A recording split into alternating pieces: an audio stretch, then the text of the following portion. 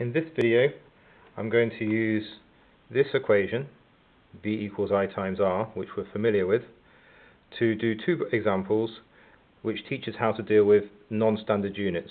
So when the current isn't in amps, the resistance isn't in ohms, and maybe the voltage isn't in volts. These are going to be using prefixes. So this is quite straightforward examples, because the issue here is how to use a calculator and how to actually deal with the prefixes, not how to use the equation. So here's my first example. I'm going to put the current as 5, and instead of amps I'm going to put the current to be milliamps, and we need to understand what that means. And the resistance is going to be 12, but instead of ohms it's going to be kilo ohms. And our question is, what is the voltage in this case? Now this is quite a nice example because our equation is already in the correct form. We already have V equals I times R. So all we need to do is multiply our numbers together. So let's have a go. So V equals, now the I is 5 milliamps. Now we should know that milli, if we look at it, milli means divide by 1,000. Okay? Or milli means times 10 to the minus 3. That's what it actually means. That's, as a prefix, it's what it has a meaning of. So our problem becomes 5 milliamps, 5 divided by 1,000 times by the resistance, which is 12 kilo ohms. So it's times 12, and then we should know that K, kilo, means times 1,000, or it means times 10 to the 3. That's what kilo means. These are our prefixes, which is why we use them. So back to our problem. So it's times 1,000. So what does that come out to be? Well, let's have a look. Here's our calculator. So we do 5 divided by 1,000, too many, equals times by 12 times 1,000 equals, and the answer comes out to be 60 volts. So there we have successfully used our numbers with prefixes to get the correct answer. But that's not the only way we can do it. We can use standard form as well. We can do V equals 5, and this time the milli is going to be 10 to the minus 3. So it's 5 times 10 to the minus 3 times by 12, but the kilo ohms this time is going to be times 10 to the 3 times 10 to the 3.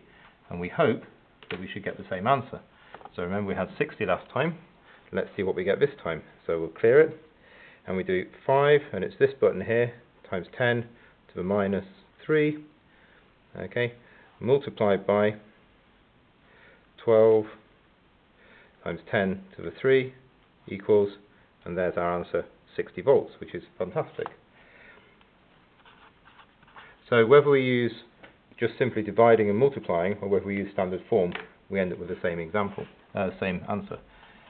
Let's do example number 2. In this case, we've got V equals 6 volts, and we've got the resistance is 24 kilo ohms, and the question is, what is the current? And this looks much simpler because our voltage is already in standard units. It hasn't got any prefixes.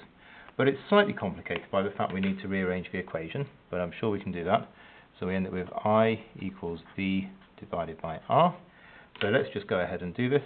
So therefore our first example, I equals, right, the V is 6 volts, so no prefixes to put in place there, divided by 24,000, and that comes out to be, well, let's have a look. So 6 divided by 24,000 equals, so it's 1 over 4,000, or converting it to numbers, 2.5 times 10 to the minus 4. And that's maybe not as convenient as we want it to be. Do we actually know what that means?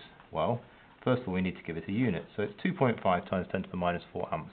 Let's see if standard form gives us any other clues.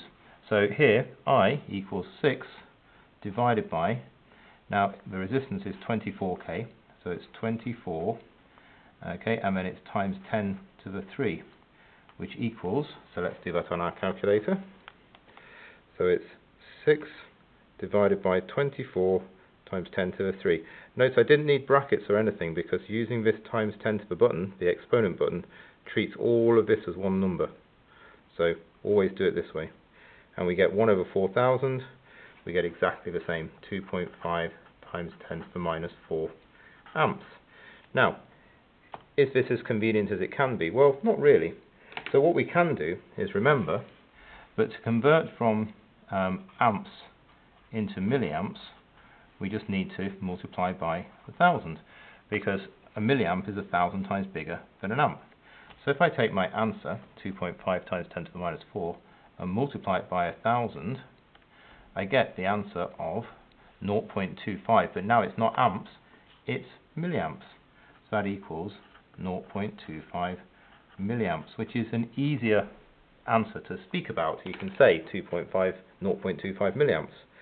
How else could I do that? Well, if I get back to my original answer, so I'll just do this sum again, 6 divided by 24 times 10, done that wrong, 6 divided by 24 times 10 to the 3 equals 6 divided by 24 times 10 to the 3 equals, so that's where I was to start with. I can actually use this very clever button here, the engineering button, but I want to go the other way, so I do shift engineering, and now it's already put it as 10 to the minus 3, 0.25 times 10 to the minus 3, and look, 10 to the minus 3 is milliamps, so I can write it down directly as 0.25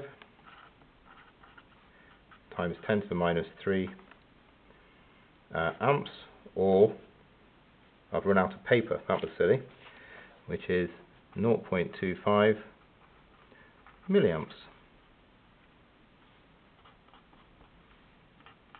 And there we go. So that allows us to use our standard form fluently to express our units and our answers to our calculations in the most convenient and most appropriate way.